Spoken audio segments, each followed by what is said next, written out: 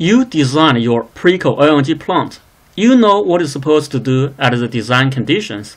Do you really know how it performs at off-design conditions?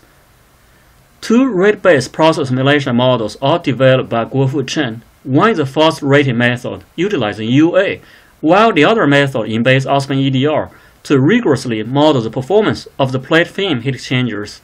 Let us first take a look at the fast rating method. The compressor is modeled with multiple RGV curves. This one is the head curve, and the other one is the efficiency curve. The main heat exchanger has a fixed UA of 23 million BTU per Fahrenheit hour.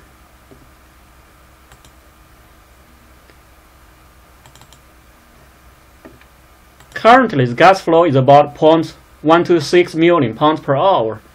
If we change to 100,000 pounds per hour, what's going to happen?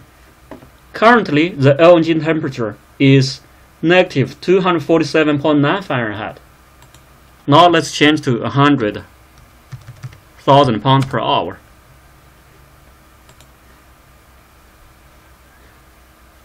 The LNG temperature becomes negative 262.1 Fahrenheit. As you see, the fuel compressor becomes yellow.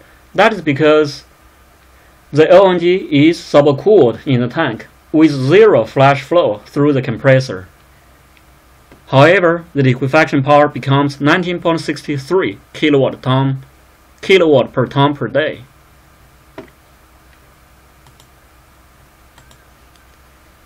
The second model does rigorous heat transfer calculation of the main plate fin heat exchangers.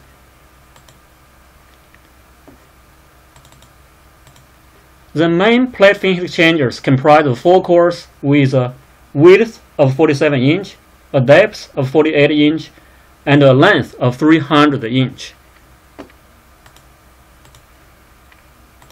Currently, the first stage compressor IGV position is 100%, and the vapor fraction in the tank is about 4%. What's going to happen if we change to 105% IGV position?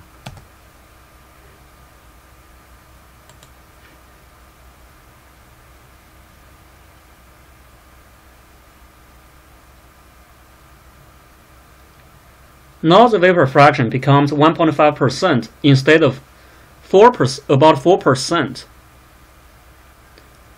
Rate-based process simulation model is very helpful when the actual site conditions are different from the design conditions.